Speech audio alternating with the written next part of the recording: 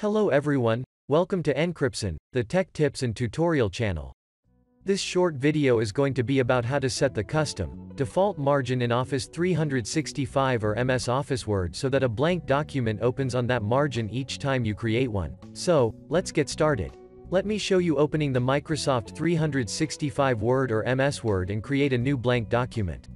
My current margin on the blank document is terrible on all sides, top, left, right and the bottom.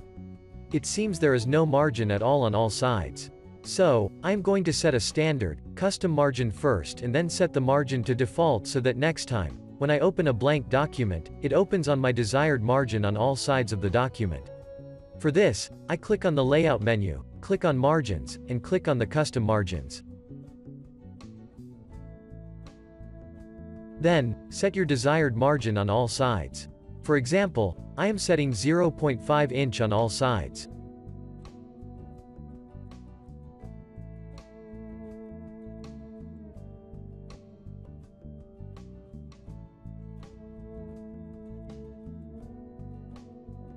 Then click on this Set as Default button.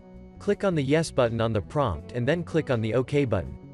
The margin is now set as per our preference.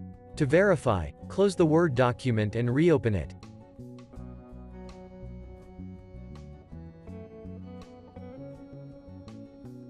There we go. The new blank document opens with the custom, default margin that we set just earlier. Okay guys, this is how you can set a custom, default margin in MS Word or Microsoft 365 Word. Although, it was a short video, I hope it was useful to you. Please subscribe the channel and hit the bell icon. Thanks for watching, see you on other videos, goodbye.